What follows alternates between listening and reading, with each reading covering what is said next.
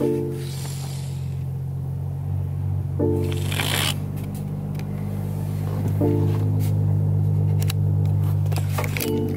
is going on, you guys? Welcome back to the channel. Welcome back to the vlog. In today's video, all right, I just want to show you guys, if you guys have the heads-up display, right, which is, I don't know how well you guys can see it, but right now it's saying 0 miles per hour, and also that my tire levels is low, and also gives you a whole bunch of different stuff. So right now we're in the radio.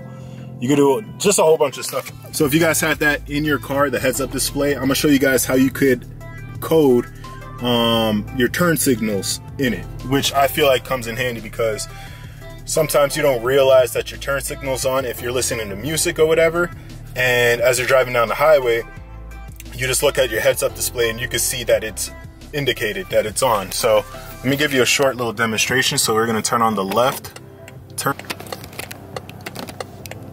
In my heads-up display, it is indicated that I am turning left. We're going to switch it over to the right. We're going to turn it off, and then we're also going to do the hazards as well.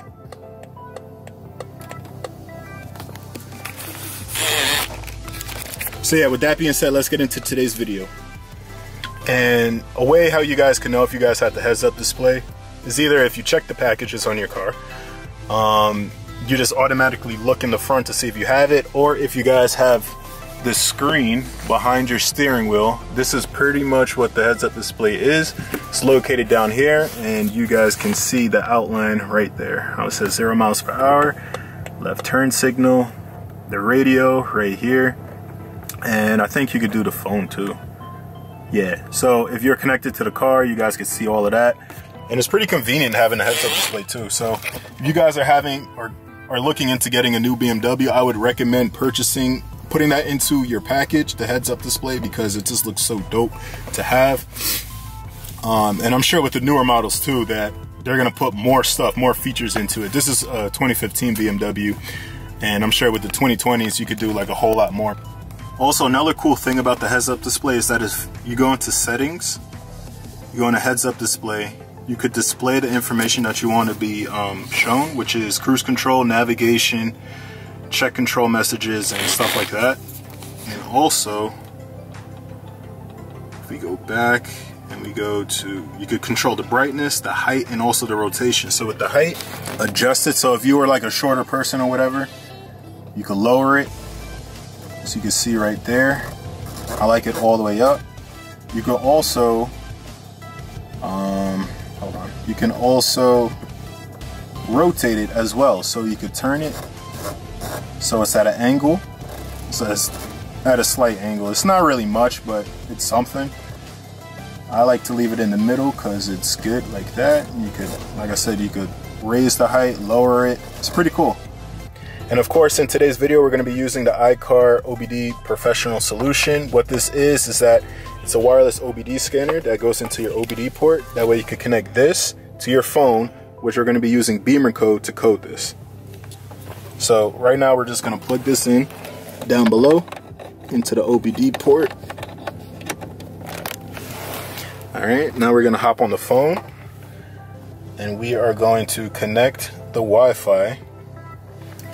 We're going to connect to V-Link, which is the name of this OBD scanner. So we're going to go V-Link. All right, now we're going to go into, so now that we're in Bimmercode, we're going to press connect. We're going to connect to the car.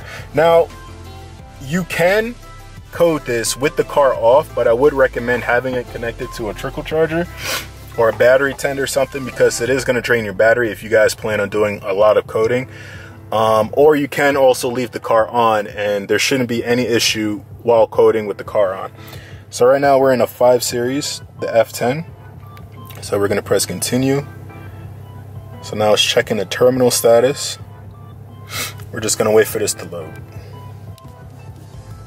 Alright, so now that we are just about loaded up, you're going to want to go into one menu, which is the instrument cluster right here. Now, this is not going to work for every car. This is only for the cars that have the heads-up display. Alright, so if you don't have a heads-up display, then you cannot do this code. So just a little warning from now. But yeah, we're just going to wait for this to load. As you can see, we're on 52%.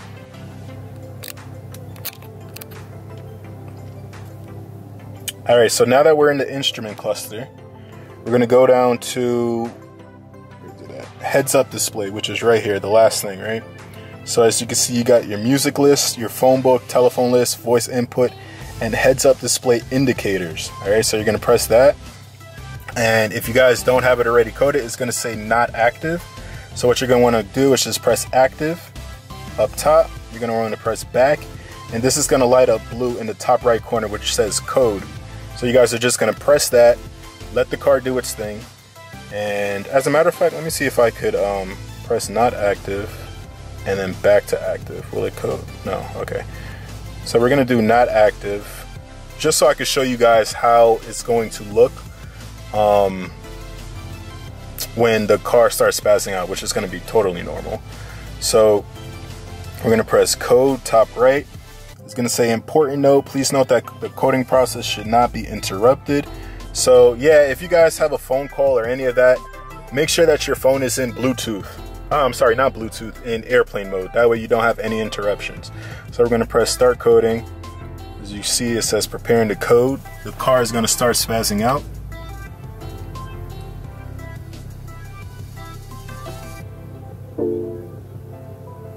Alright. Instrument panel malfunction, which is totally normal. As you can see, it says finishing the coding.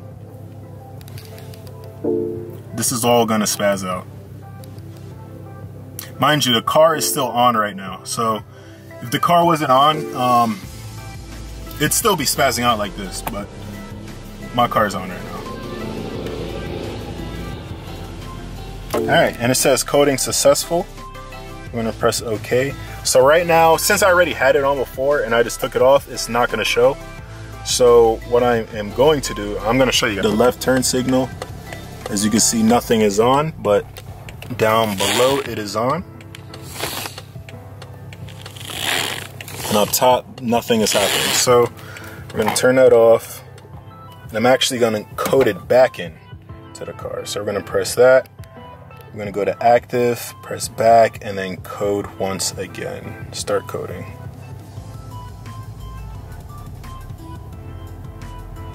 Clearing the codes, coding successful.